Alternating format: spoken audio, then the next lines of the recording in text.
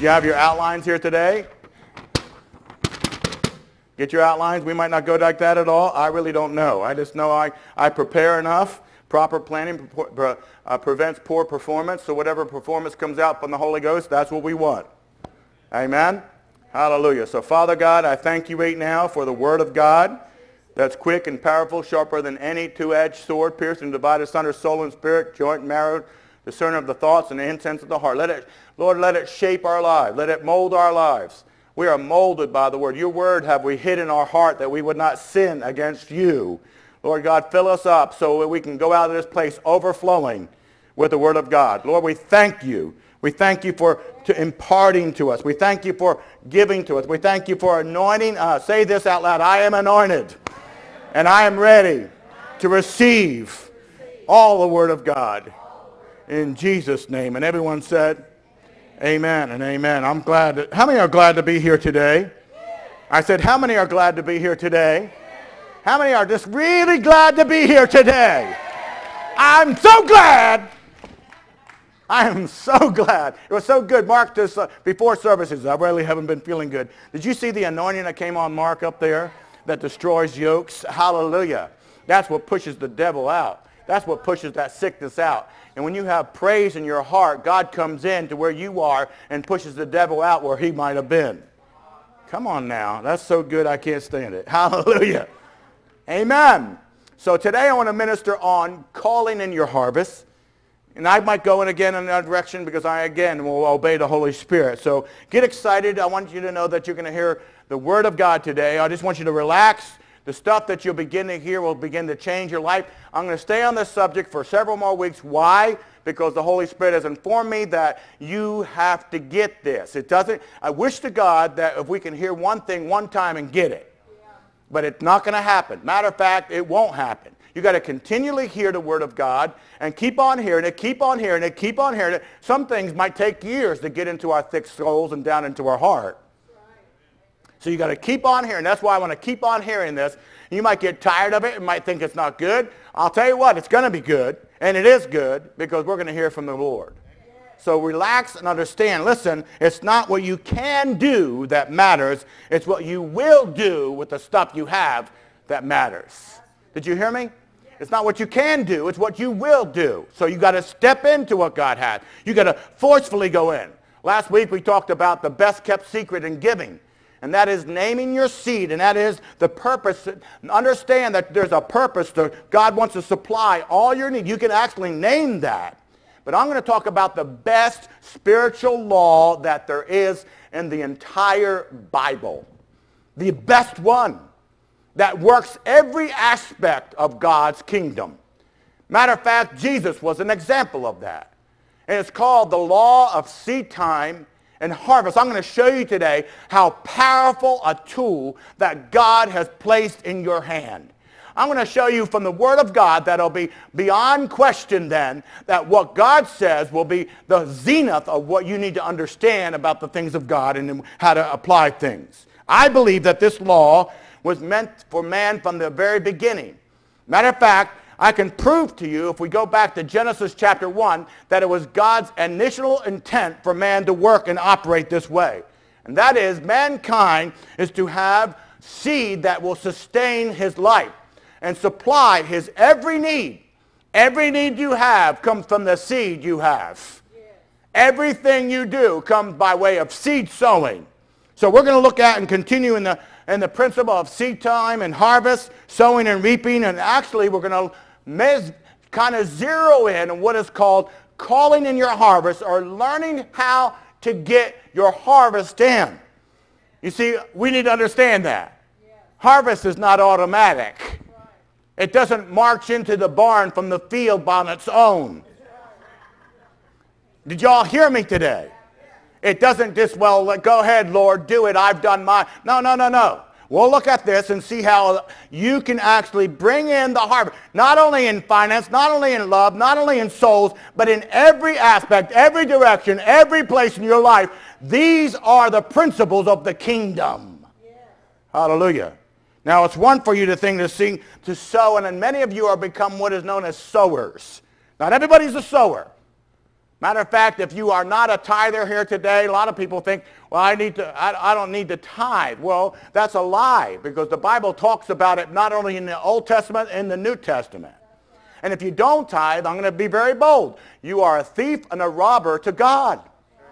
You have been robbing God. Well, I just don't believe that. Well, then don't believe me at all. Check it out in Malachi chapter 3, verse 10. Check out what the Word of God says. Tithing is a principle that God has instilled, not Pastor John, not some other church, not your thinking or somebody else's thinking. It is the Word of God. God knows what He's doing. How many believe God knows what He's doing? So He employs this. He puts it into practice. But a sower then is not only a tither. A sower is someone who habitually looks for ways to give above and beyond his tithe. They've given their offering above. They've given their time. They've given their love. They've given every aspect of life. And I pray that that's you. But what we're talking about is reaping. We're good sowers. Many of you are good sowers. You have learned to sow and give, but you are terrible at reaping. Terrible. Some of your harvests have not even come in. Why is it still out there? God is expecting for you to have a harvest for every seed that you sow. Yeah. Hallelujah. We're not only we're good sowers, but we need to learn about reaping. We need to learn about reaping. Now, it's not our intention to give to get. Some of you might think, well, this kind of teaching is just about getting. No, it's not. God is a good God. Say amen to that. Matter of fact, Jim has a testimony, and I didn't think of it, but God has been increasing in his life. This sister over here has shared with me about God is increasing in his life. How many have been seeing increase in their life since we've been teaching on this subject? Hallelujah. So we need to understand that God wants us to know it's not about we're giving to get. But we do understand that when we give, God has another thing as well. He wants to bless the givers. How many want to see the blessing from what God does?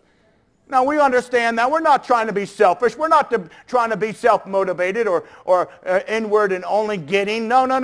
That's what it's not all about. But what I want you to see is the other aspect that is not taught in the kingdom, that is not taught in the church very much, about how you can reap what you have sown and understand that God has created this means to supply every one of your needs in your life. Yes, hallelujah.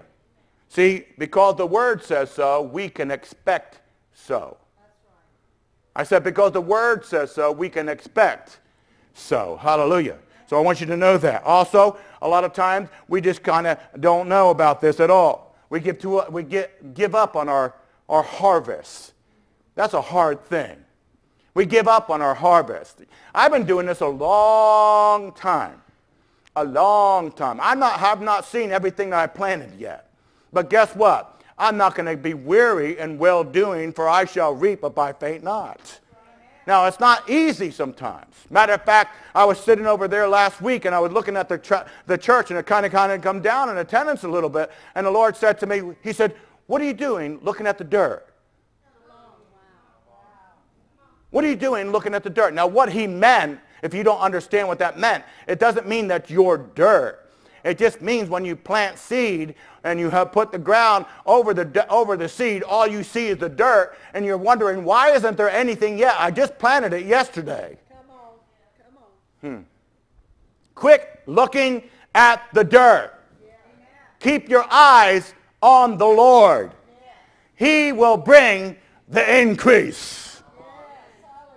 I said He will bring the increase. So we need to not be weary in well-doing. So today we're going to look at that. So let's begin in Genesis with a little background and biblical foundation. Here we discover that immediately after God created man, God went ahead in chapter 1, look at it, chapter 1, verse 29, under number 2 there in your outline. Verse 29 says, I have given you every plant with seed on the face of the earth, and every tree that has fruit with seed. Listen, this will be your food. In other words, this is the system by which God has implemented for you to have every one of your needs supplied and every kind of provision supplied to your life. I don't know about you, but I want you to look right now and get that seed. Put that seed in your hand like this. Come on. I want to show you how powerful this is. Raise it up like this. Hold it up. Hold your seed up. You know what's in your hand? Did you know what's in your hand? The blessing is in your hand. Say that. The blessing is in my hand. Raise it up high and say, the blessing is in my hand. In Deuteronomy chapter 8, verse 18, it says, and you shall remember the Lord your God, for he gives you power to get wealth, that he may establish his covenant. Let me just tell you something. The wealth he's talking about is not just financial gain. The wealth that God's talking about is every kind of blessing that there is in the Bible. The power to get it is in your hand. The power of blessing is in your hand. I said the power of blessing is in your hand. I said the power of blessing. By the hands of Paul, miracles were done. By the hands of Jesus, miracles were done. By your hand and what's in your hand, that seed in your hand, that giving of yourself, your time, your attention, your finance, every way to give, the power of blessing is in your... Are you getting what I'm saying here today? The power of God, the blessings of God, right there in a seed. Your words are seed. All these things, all the blessings of God, everything you do. Hallelujah. How many are excited about the things of God here today? Amen. The Apostle Paul continues this narrative, and he speaks about it in Galatians chapter 6, verse 7. Look at it in your outline, verse 7.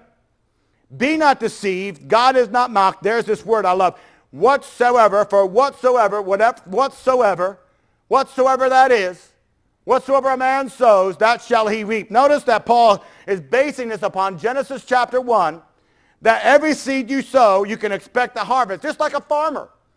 The farmer doesn't go out there and say, hey, you know, I just sowed and planted several acres of corn. Isn't that nice? But I'm not expecting now anything to come back. That's ridiculous. The farmer sows, and not only that, he expects to receive, because God's word says, whatsoever you sow, you shall get back. God wants you to know that this is a principle of divine origin. Matter of fact, if you don't like where you are, then something has to change. The Bible teaches us also, if you look at that translation on the next one in Philippians, the Philippian translation, it says it this way. A man's harvest in life will depend entirely on what he sows. A man's life. So right now, I want you to look. If you don't like where you are, then you need to till up the ground. What does that mean? Your heart is the ground. You need to change your heart. Be receptive, to open to change. If you're not open to change, then you won't change. But if you open up your heart, right now, how do you open up your heart? Lord, I'm open to what I have to hear right now, even if I don't understand it at the moment. I'm opening up my heart to your word that I may hear what it says, and then start planting new seeds. Start planting things that are from God into your heart. I'll show you what that means in a minute. If you don't like where you are, then change the seeds that you're sowing. Change the things that you're doing. Seeds have been designed by God to be either good or they can be bad. They can have good things. A lot of times if you sow negative seeds, you're going to get negative things. If you sow hate, you're going to get hate back. If you sow despair, you're going to get despair back. If you sow sickness and talk it all the time, you're going to get sickness back. But if you sow love, if you sow joy, that is what God is to do. That's the positive side of sowing. And some of you today need to change the way you're thinking. Change the way you're talking. Change the way you're moving. Here's something for you to understand. Your thoughts, your money, your time, everything you do is a seed. It tells us even in the book of Mark that your attention is a seed. If you give attention to something, you'll gain more knowledge. And if you don't pay attention, you'll lose even what you have because you haven't paid attention. So God wants you to know everything works on this principle. It is the most powerful principle that if we implement it in every aspect of our life, we can see increase in every part of our life. Every part. More than enough. Overflow. I don't know about you, but I want that for my life. How about you? I want my relationship with my wife, so I sow seed. Yesterday we went out. We walked down at the botanical garden. We had a good time, had a good cup of coffee, sowed it into her life. I wanted to spend time with her, and then I took her out to a nice meal. Guess what? I'm getting a good return. Thank you, Jesus.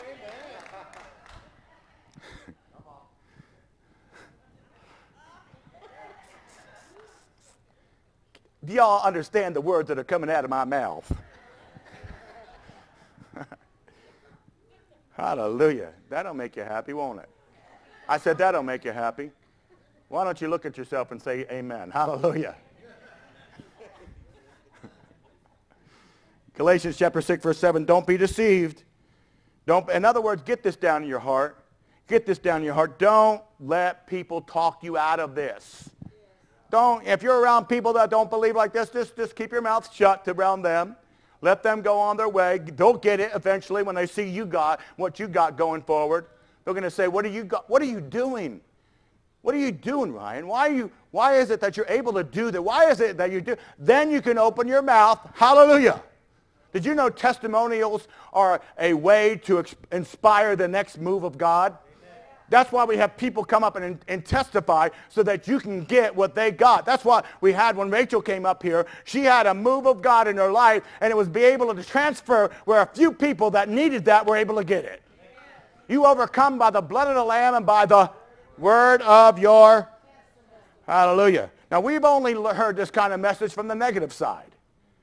All through our time, we've heard a lot of people going on, and they kept on saying, one of these days... you're going to get what you sowed. And so we got it only from that negative side of thinking. Now, that's true. But let me just tell you something. I have done a lot of bad things. How about you? Hello? And I'm wondering, I said, Lord God, please don't hold it against me. And you know, I have a good word for you right there. If you've done some bad things that you've sown and been stupid about some things in your life, how many have ever done stupid things in their life, even as Christians? Come on, raise your hand like you know what you're talking about, because you actually do. Here's what you do. Lord, forgive me. Lord, forgive me. I speak the word again over that situation in response to it. I'm receiving a good harvest. You can be free from the bad things that you have sown. Just because you've sown bad things, let me just tell you, if you don't do something about it, it will grow. It will overtake you. You better start walking in the forgiveness of God and the love of God and the things of God, because if you don't, those things will come up and they'll become strongholds in your heart, and you won't be able to deal with the situations, and you'll have to get deliverance. And that's why several of you here today have been in despair, because you've been sowing despair for a long time, and it's time to change your talk so your walk will follow it. Hallelujah. Thank you, Jesus. I think I'm preaching better than your amen to me. Everybody say amen. Amen. Hallelujah. See, in Galatians chapter 6, verse 6 and 7, or 7 and 8, it says, do not be deceived. Look at your outline. God is not mocked, for whatsoever a man sows, so shall he reap. He that sows to the flesh will of the flesh reap corruption. He that sows to the Spirit, we're of the Spirit, reap eternal life. Now, there's two kinds of sowing. You can sow to the flesh. Every one of you have. This past week, you probably did. But you need to sow to the Spirit. How do we sow to the Spirit? We get the stuff from the Word of God. We start saying it over and over and over. I'll show you what that means. I'll explain it so you actually can know. More explanation brings more manifestation. More explanation brings what? More manifestation and demonstration. So that you know, and you keep on understanding what it says, keep on understanding what the Word of God says. You start speaking the word of what the Word says over your situation. It's not a one-time deal. I mean, just tell you something. I've been doing this for 40 years, and it builds as you grow. Just as a baby is not mature, you need to mature in the things of God. Are you all here today? It tells us that there's two kinds, so start sowing to the Spirit. Number 3 here in your outline, this is why it's so important to get the Word of God into your heart. You got to get it in your heart. I'll tell you right now, without it being in your heart, you've got some issues. You can have it in your head and have mental assent and just like that, and it won't work. That's where a lot of people yet, because they have not worked the stuff from their head down into their heart. My God. You know how to do that? You're going to have to wait a couple minutes till I get to that point. Hallelujah. In Jesus' name. This is very important. You got to get the word to come down into your heart, flow into your life. Listen, when you go through a crisis, you have to be very careful that's what's coming out of your mouth. I'll tell you right now, emotional responses are strong in the church today. More than response from the Word of God. We get emotional. When you get emotional, you're going to say all kinds of stupid stuff. You're going to get mad and angry. They are all emotions. Those emotions, when they speak, have negative consequences. We need to watch what we do, because you don't want to go through when you're going through a hard time, you don't want to speak out the junk that's coming out of your mouth. Junk out will create junk. Here's some examples. I just don't know if I'm going to make it. I've been waiting for such a long time. I don't know if I can do this anymore. Everything is going wrong in my life. Sickness is coming around me. I guess I'll catch it. I believe I'll get it. Well, go ahead. That's what you'll get then. Let me just tell you, God doesn't want you to walk in sickness. God wants you to walk in health. I wish above all things that you prosper and be in health, even as your soul prospers. Oh, Pastor John, that's too strong. Well, don't bother. Don't question me. Ask God about it. It's in the Bible. Just because it's not happening with you yet doesn't mean it's not true. If you're going upon your experiences, then you have negated the Word of God as being superior in your life. That's good. You have put your experience above the Word of God. Well, what needs to change is your experience. How do you change your experience? By changing what's in your heart. How do you change your heart? By the things that you speak into it. And then out of that heart will overflow into something good. I'm going to look at it right now and tell you what I mean. You know, I want to give illustrations so that our minds can comprehend. This is the Word of God. Did you know you need to fill your jug with water? Jesus said to the disciples, go get some jugs and fill it with water. In the Bible, water represents the Word. You have to fill your jug with the Word.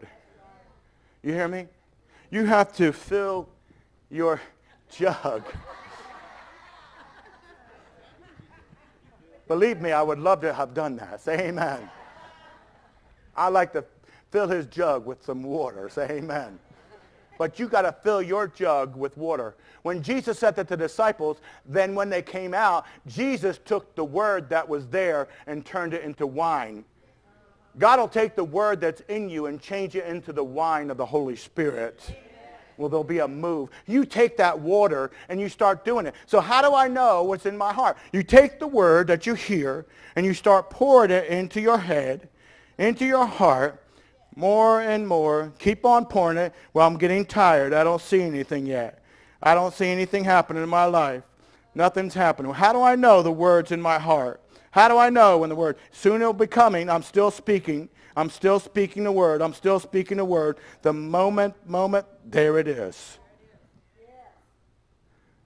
Out of the abundance of your heart, out of the overflow of your heart, out of the overflow, look at it. I'm still putting word in. I'm still putting word in. I'm still putting word in. I said I'm still putting word. I said I'm still putting word in. I'm still putting, my God, I feel good going up here. I'm still speaking the word over my life. I'm still speaking it. God's so good, so wonderful, so pleasing. I feel the Holy Ghost. I feel the anointing of God. The Holy Ghost is about to fall in this place. I'm still pouring it in. I'm still speaking it out. I'm still having a good time speaking the word of the Lord. Hallelujah! Now you need to praise God a little stronger than that. Lift up your hands and praise the Lord. Still speak that word. Speak that word. Speak that word. Speak that word. Speak that word. Speak the word. Don't speak the problem. Don't speak the negativity. Now, I'm not denying that it's there. I'm denying the right for it to remain there. Hallelujah. I'm not saying you're not going through a problem, but the way to get through your problem is by speaking the answer. Oh, magnify the Lord with me. Let us profess his name together. Lift up your hands, all ye people. Come on to God with a voice of triumph. I said I'm on fire here today. I said I got the Holy Ghost in me today.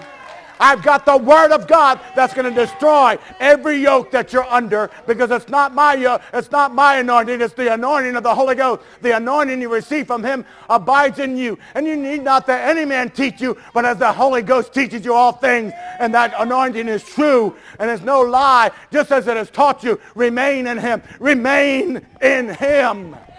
Woohoo! That's good. There's so much word coming out of me, I don't know. You know why? I spend hours at it. Why don't you spend all day with God sometimes? It'll change your life. I said it'll change your life. That's what it says. We need to do this daily. Spend time with him daily. Keep on pouring that water in. Spend time in his presence. Keep on confessing it, speaking it, believing it, doing it. In Colossians, if you look on your outline, look at that scripture. Look at that scripture in Colossians chapter, where is it? Hallelujah. Chapter 3, verse 16. It says this. Read it with me. Colossians 3:16. Where is it? Read it out loud. Let the word. Read the next word after word. Logos of Christ dwell in you richly. Read the next word. Let God's word dwell in you richly, brother. Amen. Hallelujah. Brother Bill, isn't that true?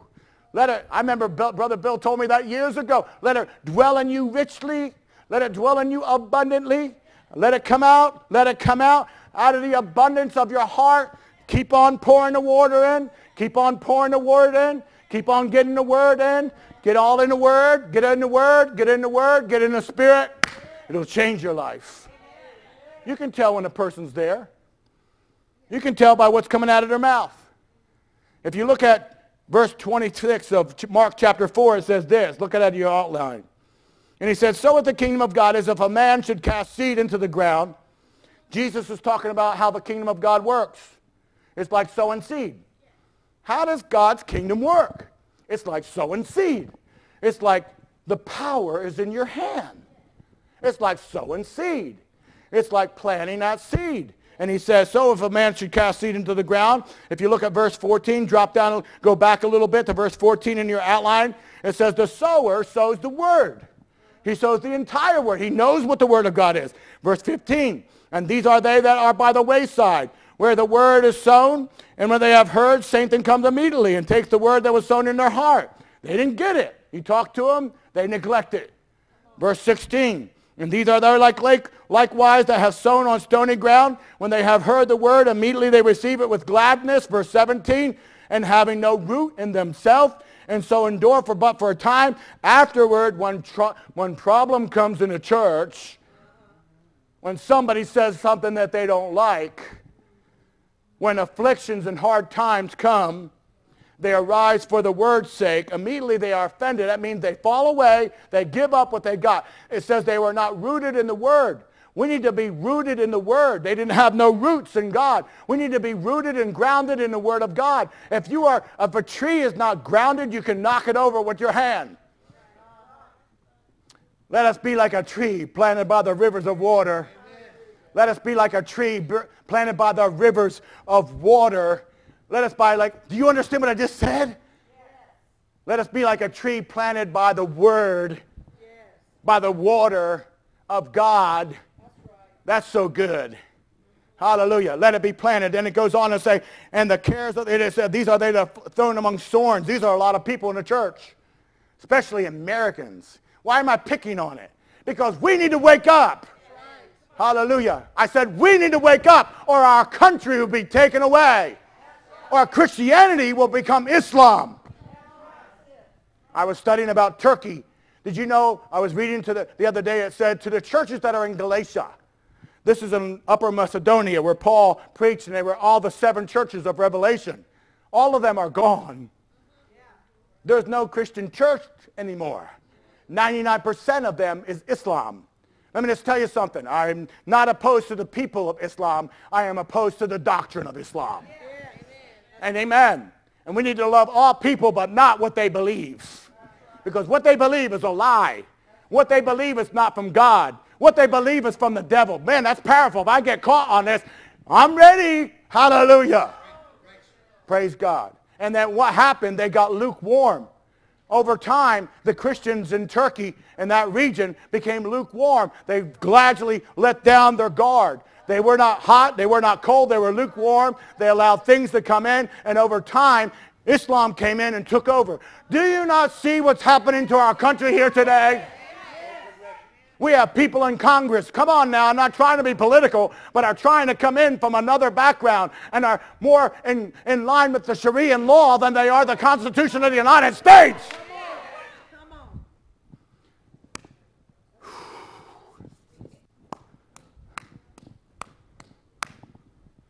What are we going to do about it? Come on. It's not what you can do, it's what you will do that matters. Do y'all believe the words that I'm saying here today? I'm not here to offend you, but you give me scripture for what you believe then. And if you can't, then you better change. That's what it means to be changing us. Hallelujah. We need to have a lifestyle change. Again, one of the most important things about sowing and reaping, number 4, in the kingdom is speaking the word out of your mouth. It starts with your mouth. Everything starts with your mouth. I can spend 5 minutes with somebody and can tell where they are spiritually. Well, that's very arrogant of you, Pastor, to say that. No, it's not. When you go to your car, you can tell how much oil is in the engine, can't you? All you need to do is check the dipstick.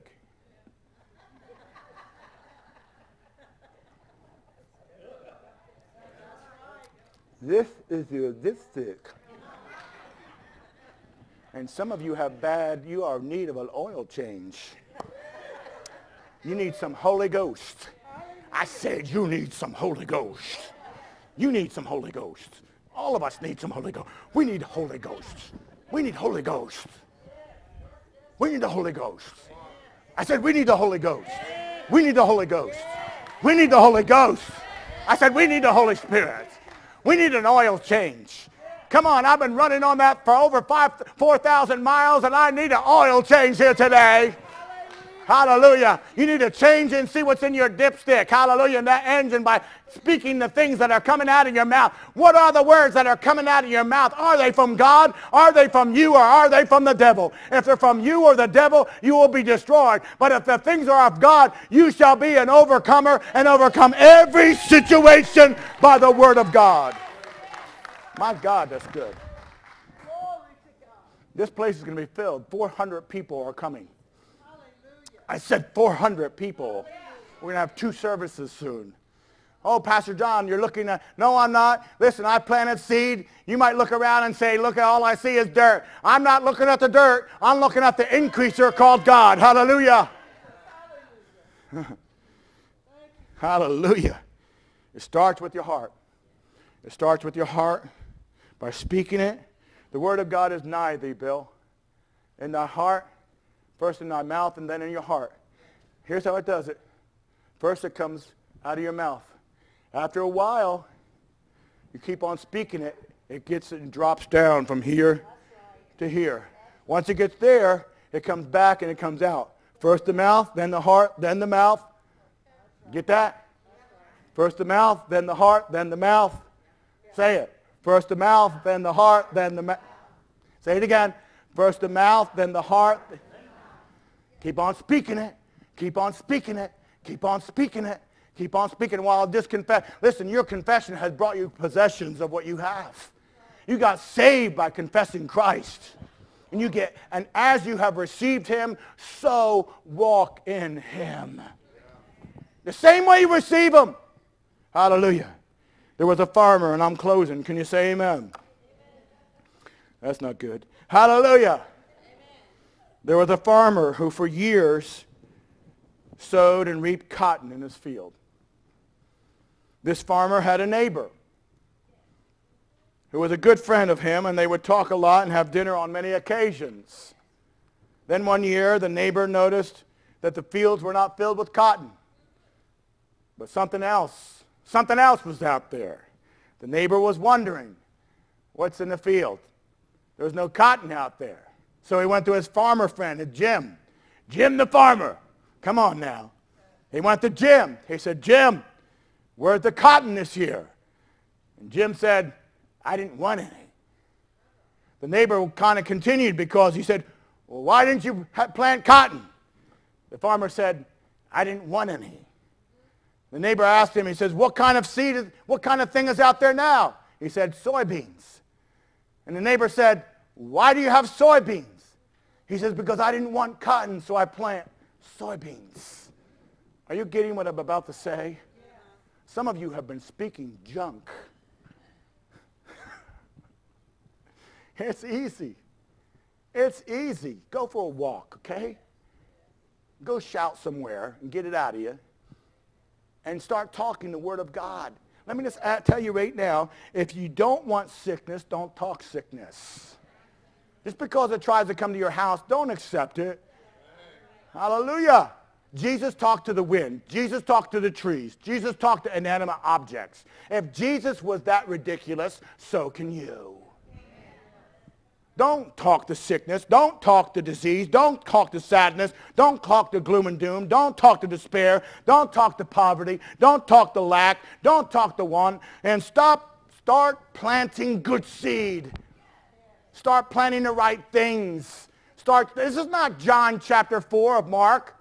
This is Jesus chapter 4 of Mark. And God's word wants you to know, as you start to sow, as long as the earth remains, seed time and harvest shall remain. So how many know the earth is still here? What are you going to do about it? It's not what you can do, it's what you will do.